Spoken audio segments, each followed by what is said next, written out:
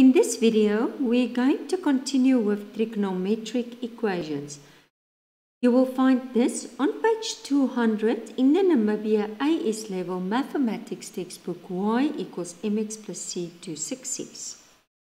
Okay, let's look at another example. I'm going to make it a bit bigger. And here it is. Solve the equation, and there is the equation, for stop. Make sure your calculator is on degrees, so 0 to 360. And then, okay, so first let's just do the first part.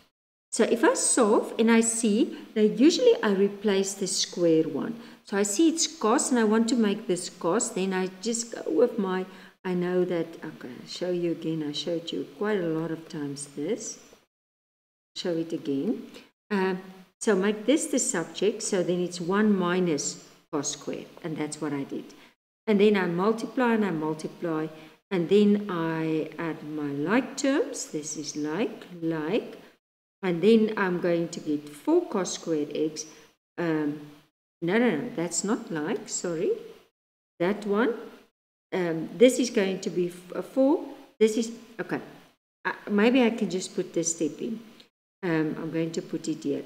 Minus 4 cos squared x plus 8 cos x, and this is negative 3. And then I divide by negative 1, negative 1, negative 1, and then I get this. And then I go and I factorize, and I get 3 and 1, and I get 2 and 2. Let's see if it's working. It's in group A, okay, so it's 6 plus 2, and that's 8. Signs are the same, and both gets this sign, so it's negative, negative, and that's why it's like, okay. So then I put this equals 0, okay. Now, if I look at this one, why do I reject this one? Because you can even test it on a calculator. If you press shift cos 1.5, it's going to give you, now shift, it's going to be 1.5, I'll show you now, it's maths error. The reason why, can I show you? Okay, here's my graph. A cos, because that is 1, 1, so a cos graph looks like this. And that's why the knowledge of the graphs is so important. And it's going there from 1, and there is negative 1. Okay, there is 360. So, if this one is 1.5, it's over. Do you see the blue line is not there at 1.5? And that's the reason why you reject it. Okay, this one is a half. So, if this is a half, yes, you have solutions. And that's what I did. I got my basic angle. I know where is cos positive. Cos is positive in the first and in the fourth. So it's 60 and 360 minus, and that is my only 2 solutions. Okay, let's go on. Hence, find the solution of the equation. Now, I want you to compare this two. Just going to clean, and then I'll show you where to compare. Compare this 4 sin squared. 4 sin squared, 4 sin squared. 8 cos x, 8 cos, okay, well now, negative 7, negative 7. So the difference is just there. Do you see? So there, in place of x, it's a half. But now, remember, if that's a half theta, this must also become a half. Okay, so, okay, but let's first see what I explained. We will now come to all the details. So from the equation, you can see that these are similar. The only difference is the x, in the place of the x is a half theta. You see that the half theta is x, so you can use the answers of A. But because a half theta, the domain is this, we must change it. So that must be blocked out. Okay. And now, you say half theta. So basically, so we exclude, the 300 will be blocked out. And we will only sit with the 60. Because the 300 was in this quadrant. So you say a half theta, you have the value of x is 60, and then you just divide by half, or multiply 2, and that is your only. Okay, so it's usually they will use the word hence. That means look up, let the answer of A help you in the answer of B. I want you to stop the video. I want you to try now 49. Again, you can continue the video as soon as you are finished. Okay. Seems to me I didn't write it here, so it's try. Now 49. Okay. Okay, let's start with number A.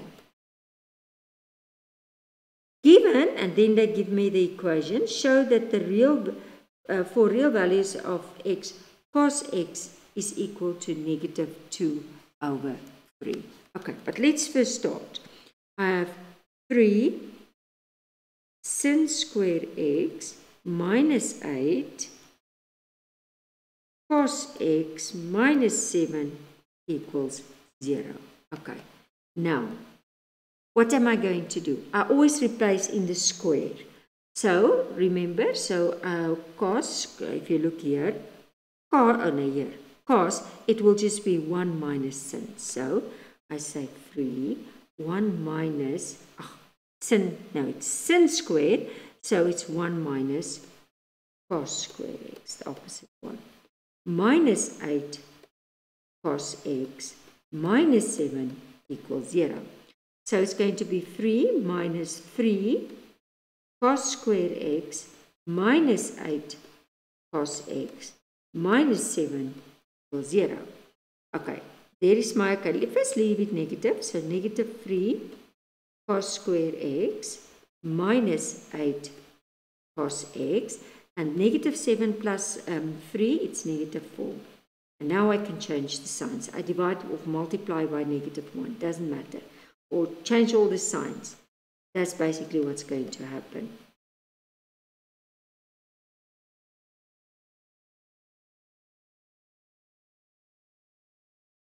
Okay, and now I'm going to factorize. Now, if I factorize, this is group A, I'm going to see, let's see, 2 and 2 and 3 and 1. Let's see if it's working.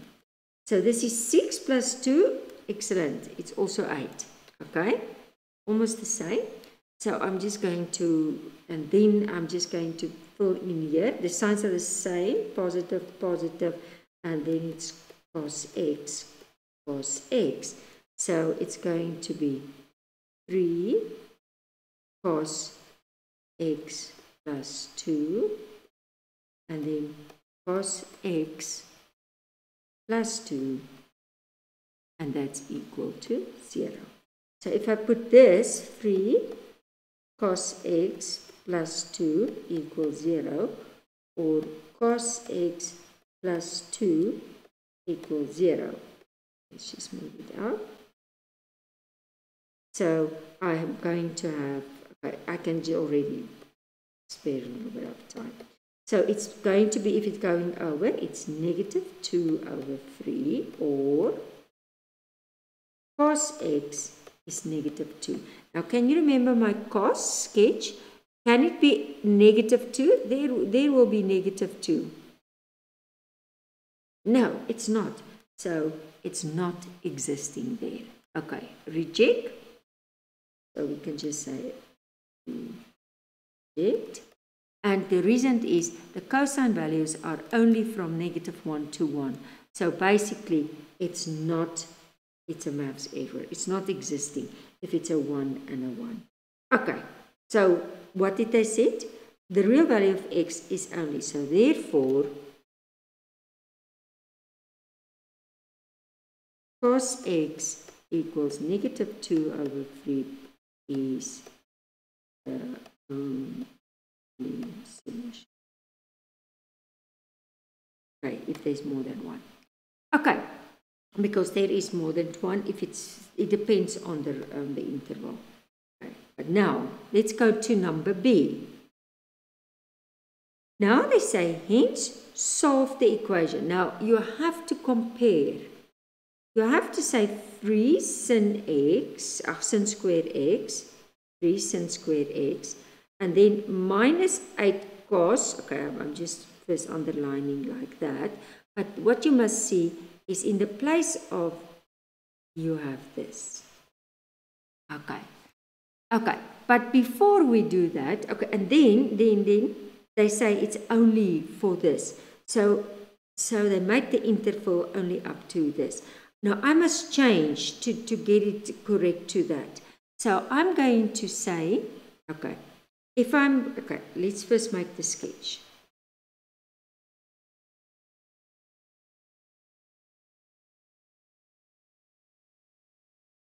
Okay, so if I want to change this, and I'm going to change it here where you can see, oh, my pen.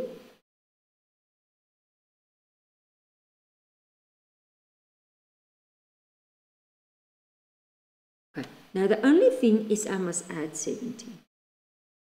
Let's take another copy.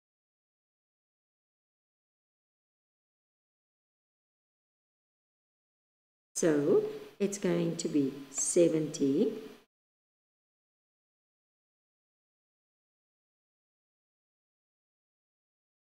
and that is going to be 250 degrees. So basically this sketch starts, okay, it starts there at 70. Oh, I want to just take a ruler.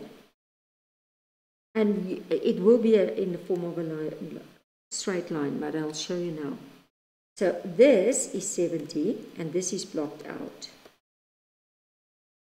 And the line here is 250. Okay, so this is existing there in that open space. Okay, now I can start. So first, before we do anything, because we stopped at the point, we're first going to determine cos x is minus 2 over 4. Now, where is cos negative? It's positive here, so don't forget your cos diagram. And it's negative. It's negative here. Take a ruler again.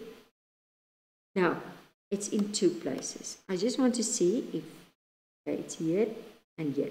But now I must see this line, and I'm first going to block it, because I'm first going to find my basic angle. So get your basic angle by pressing Shift, cos, not the negative, bracket, 2 divide 3, close the bracket. So Shift, cos, bracket, 2 divide 3, close the bracket, equals. And I get 48, make it 2 decimal places, 0.19 degrees. Now, that means that this one is 48.19. I want to see if this line is over. Okay, now don't forget that towards this line is 70. Okay, so if I want to make a line 48, it's fitting. Do you understand what I'm trying to show to you? Because it's less than 70. Because this line here will be that 48.19. So it's in the area that's not restricted. And that's what I wanted to show you.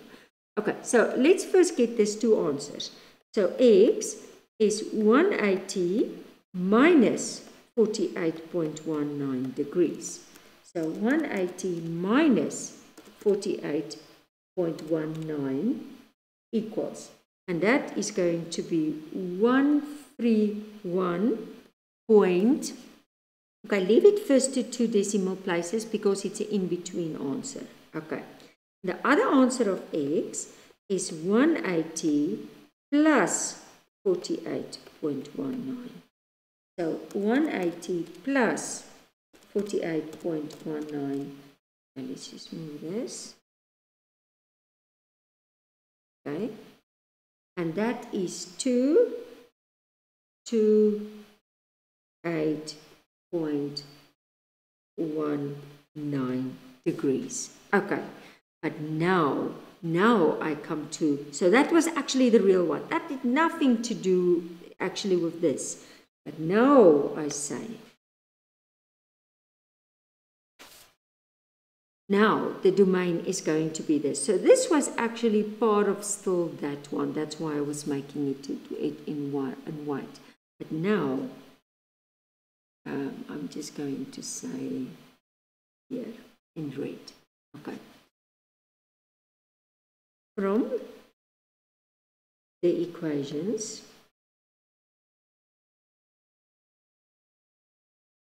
you can see theta plus 70 degrees equals x. Remember, this is x. So now, and I already draw this line. As I said, I could have first do the white and then bring these lines in. But now I see it fits. So therefore, theta plus 70, and I put the value of x. And that's 131.81 degrees. Okay, that's the one. Or theta plus 70 is equal to 228.19 degrees. So theta equals 131 plus, okay, I think I'm just going to write the final. Just take your calculators. So 131.81 plus that 70 and approximate to 3 significant figures. So it's 201.8 degrees. Okay. Oh, no, not plus 70. Sorry. I made a mistake. After I wrote it, I realized it's not looking correct. It's not plus 70, it's minus 70. So 131.8, because it's on the other side, 81 minus 70, and that's giving me 61.8 degrees, or theta, don't forget to subtract, so 228.19 minus 70, and that is 158.2 degrees. And that's your final answer. It's not really so difficult, but it's a typical exam or test question.